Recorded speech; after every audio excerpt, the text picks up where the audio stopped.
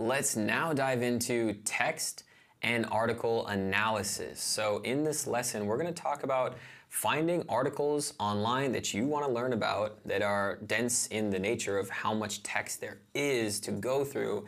And we're going to see how we can use ChatGPT to paste URL links directly from articles into the platform and summarize it so that you can get the information you're looking for much more quickly.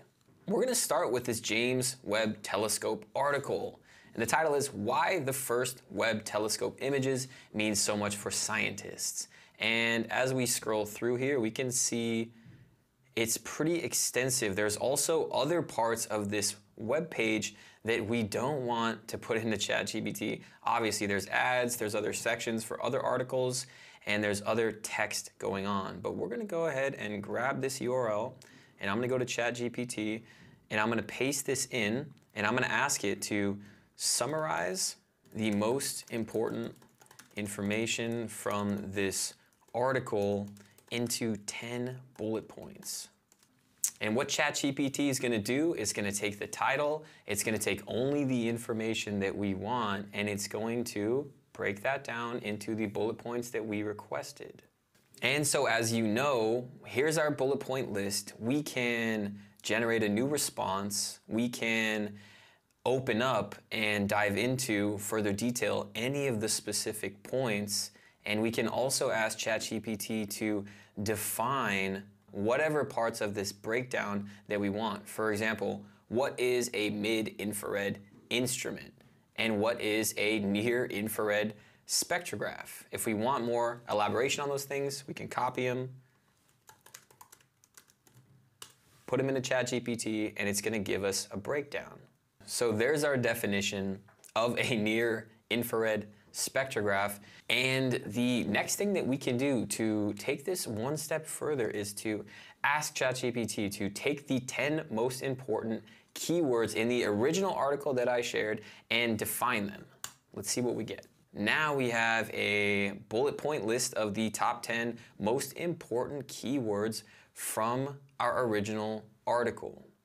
And for this example, I'm not going to break down any of these further, but what I want to do is ask what other events and information that's related to this topic that I should learn.